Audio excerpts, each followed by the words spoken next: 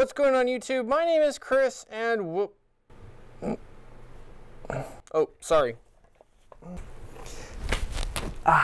What's going on YouTube? My name is Chris and welcome to Immodernation. Now, all jokes aside, I hope everybody is staying safe out there. Remember to follow your local and state guidelines. Make sure that you are staying inside, only going outside when you need to. Make sure you wash your hands, don't touch your face, just like Mama taught you. And lastly, please stay away from people. If you're watching this video, you're probably already doing that last one. Okay, so you can get rid of this scary stuff here.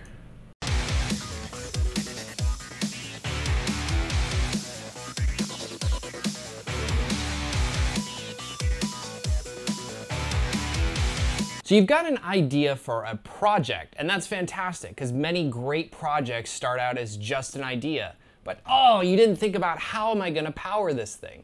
Well, in today's video, I'm going to show you numerous ways that you can power your electronics project. First question you have to ask yourself is, where is this project going to be? Is it going to be underneath your desk, on your desk? Is it going to be plugged into the wall, hanging onto the wall? Is it going to be attached to you? Is it a wearable?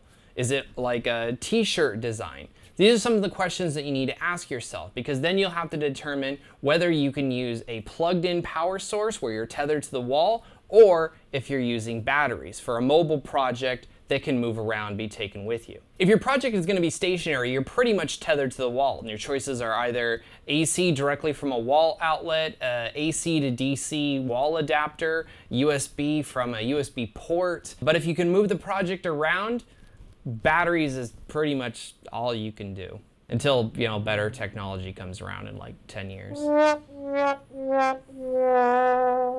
One of the easiest ways to get power is direct from the DC jack, and you've seen me do this in many videos, including the Steam Link video, the EVGA PowerLink video, and even the Synology Disk Station video. And it's really simple. All you need to do is solder a positive lead to the positive connection and a negative lead to the ground connection. And of course, you'll know how much power you're going to get out of this because you can either measure it with a multimeter, or you could simply look at the DC jack, which will tell you what the output power is going to be. And like I said before, if your project is going to be mobile, then batteries will be your only solution. But what batteries can we use? Well, I'm a big fan of lithium-ion batteries. In fact, I've used the lithium-ion 1860 batteries just recently in my Mickey Mouse Ears project. In fact, I used two 18650 batteries in parallel to get 3.7 volts. Now, if you're looking to power an Arduino board, then 3.7 volts is what you want, and that's about the amount of power that you'll get from an 18650 battery. What I like about 18650 batteries is that they have a large capacity. In fact, they're just slightly bigger than AA batteries, yet they're so energy dense, they're perfect for a lot of projects. Now, a word of caution for those of you using lithium-ion batteries. You want to use this with a battery management system that includes overcharge and over-discharge protection circuitry. What this means is that the batteries will not charge more than they need to be charged, and they won't over-discharge. These can both result in fire if you're not careful. You might also remember a time when hoverboards and quadcopters were exploding into flames. Be careful. Now, the other side of the coin is lithium polymer batteries. These are the most energy dense, inexpensive, and dangerous batteries that you can use. These batteries are often commonly found in cell phones. Do you remember the Galaxy Note 7? Because Samsung hopes you don't.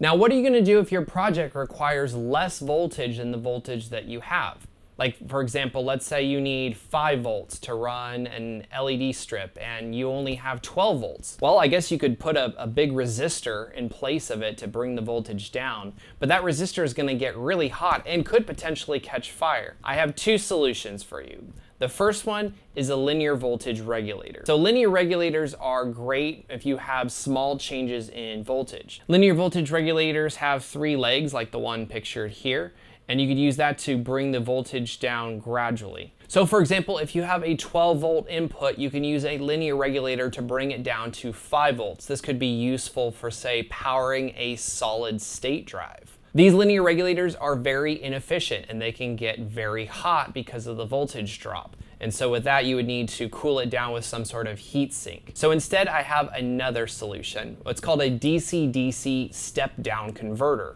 or a converter. I said converter. Stop bleeping me! I said buck, not the other word. They're called buck converters because they buck the voltage. You know, like a bucking bronco. I'm talking about a horse here, guys. Buck converters become especially useful when you have a much larger voltage drop. Say, instead of a 12-volt power source, you have a 20-volt power source, and you need to bring the voltage down to 5 volts. You can simply use the trim pot on the buck converter in order to bring the voltage down. Using a multimeter, you can then measure the output to confirm that you have 5 volts. I actually use one of these buck converters inside my GTX 1060 graphics card for the OLED display mod. And in that video, I took the 12-volt rail from the PCI-e Express connector and converted it to 7 volts for the VN on my Arduino Nano.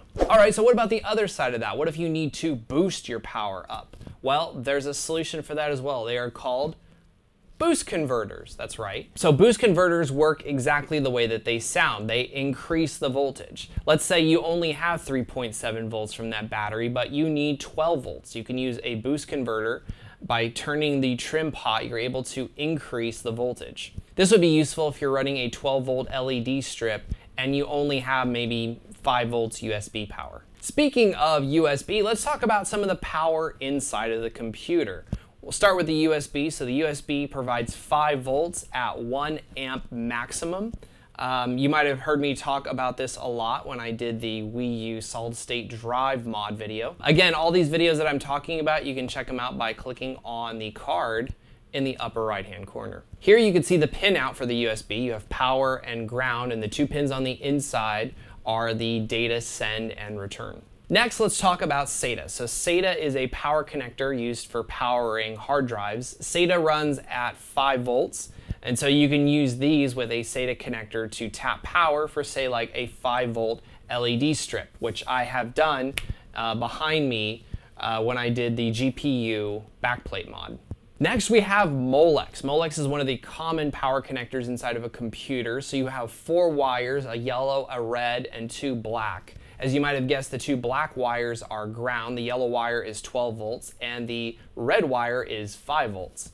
So if you need 5-volt power, you can get it from the red. If you need 12-volt, you can get it from the yellow. Or if you use the yellow wire as power and the red wire as ground, you can actually get 7 volts. This is actually very useful for underpowering PC fans. I talk a lot more about the molex connector when I did the LCD side panel mod, where I used the 12-volt part of the connector to power the very bright LED lights inside of the computer case, and the 5 volts to power the LCD monitor. Last is the PCI-e cables. Now, you've seen me use this connector for both the EVGA PowerLink mod and for the OLED display mod. Now, I don't recommend using this one just because if you cross some wires accidentally, you could end up frying your graphics card. I chose to do it, and I was very careful to make sure that I checked the continuity to make sure that none of the wires were improperly grounded before I plugged the graphics card in and turned it on. I don't want to hear any crying that your $1,500 graphics card is fried because you didn't do the proper precautions. Lastly, there are fuse taps and T-taps. These are especially useful for finding power inside of the car. I've used T-taps in the past to derive power for LED lights right off of the cigarette lighter. So instead of having to solder directly to the cigarette lighter itself, I can simply splice directly into the wire, and it provides me the 12-volt power that I need. I briefly used a T-tap to get the RPM signal from the fan of my GTX 1060 for the OLED graphics card mod. Then there are fuse taps. These work by replacing the actual fuses inside of your car, and they can also be used to tap 12 volts as well. All right, so that concludes our video. Let me know what you think in the comment section. How are you tapping power for your projects? If you have any questions, make sure you leave them in the comment section below. Also, if there is a power solution that I haven't mentioned, be sure to include that in the comment section below. Remember, no matter what your project is, there's always a power solution. The question is, what are you going to build next? Thank you so much for checking out this video, and if you enjoyed it, make sure you slap that like button below and share the video. And while you're at it, why not join the Modern Nation and get subscribed by clicking on that subscribe button below. And hey, when you do, don't forget to click on the bell icon inside the button to be notified the moment that I release new videos. If you have any comments or questions, be sure to leave them for me in the comment section below, or why not hit me up on social media? I'd love to hear from you guys. And when you buy products from Amazon, consider using the affiliate links in the video description below. Thank you again so much for watching, and I will see ya!